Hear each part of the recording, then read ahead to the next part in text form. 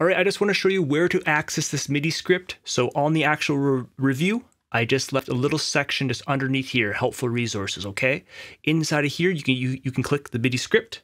I already have it open, and it takes you to the image line page where I just shared the script for everyone to download, okay? There's also a helpful video and everything on there. So you just click here and you download it. And so now that you have it downloaded, this is how you install it. So first of all, close FL Studio, okay? And so this is the zip, and you want to go to this location. So in your documents, image line, data, FL Studio, settings, hardware, and you literally drag this right into there, okay? So now that you've dragged it into this location, you open it up, and this is our own script. Let's just take a quick peek inside of the script. So if you right click, you can go open with and open it with Notepad. I use something called Sublime Text. It's a very, very powerful upgrade to like Notepad. It's actually for like, you know, doing code, and it's just powerful for like writing notes and stuff too. Okay, so whenever you see a pound sign, this is what's called a comment, and I've just left you instructions how to install it. I've also left you some links and stuff if you want to learn how to kind of get involved with MIDI scripting or kind of see what's more involved with it. But as you can see, this is all like the code that I tried to figure out. I was looking at other people's scripts, and I know a bit of PHP code.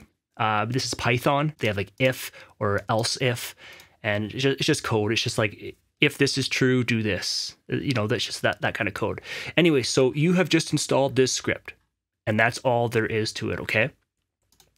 So now inside of FL Studio, you're gonna load it up, and so I'm gonna hit F10, and inside of your MIDI stuff here, inside of the input, so make sure the oxygen is actually enabled. You're gonna leave it on generic, and on the MIDI 3, you're gonna click controller type, and with that script that we just loaded into right here, so in this location, so documents, this script, because we've loaded it in, we're going to see it right here, and you just select it, okay?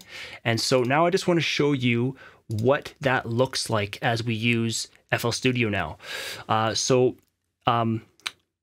Inside of those F10 settings, so let me just do this quickly.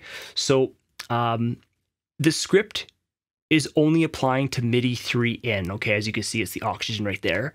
And so now if I hit play, again, it pauses it, which is how it should be. If I hit stop, it's going to bring it right back to the beginning of the loop, okay?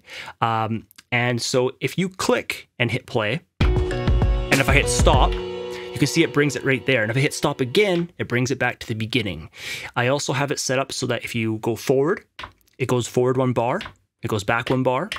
The record works, okay? And we can also go between song and pattern mode if you click up here. And that's how I've always seen a MIDI keyboard work. And I'll just let you guys listen to this little beat here. Okay. And so that is it.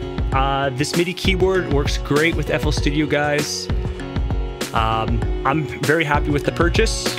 Okay, so that's how you install the MIDI script